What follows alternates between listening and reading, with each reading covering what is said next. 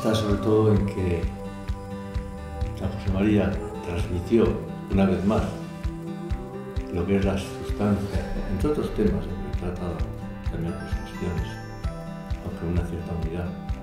Transmitió lo que es la sustancia, el espíritu del Opus Dei, lo que el Señor le había transmitido, que es la santificación en la vida ordinaria.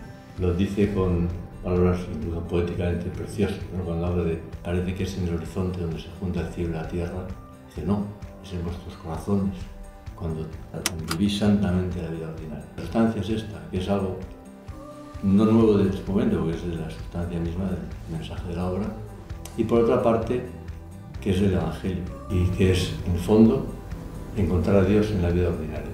Es esa llamada universal a la santidad que predicó desde el principio. Todo es motivo de santidad, toda es ocasión de encuentro con Dios. Todo el trabajo, todas las circunstancias son camino de encuentro con Dios, camino de santidad.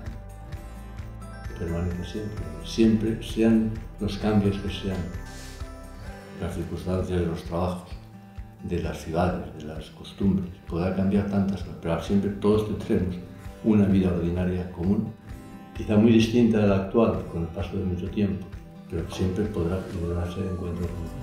Y lugar de encuentro con Dios. Somos todos iguales, todos tenemos una vida ordinaria en la que podemos intentar y debemos intentar encontrar al Señor. Impresiona mucho la fuerza con que presenta ese mensaje, el convencimiento personal, ¿no? O sea, que se ve como está transmitiendo no una teoría, sino algo que le sale del alma, ¿eh? Además, eso tiene de particular fuerza porque tiene tanta fuerza siempre el testimonio.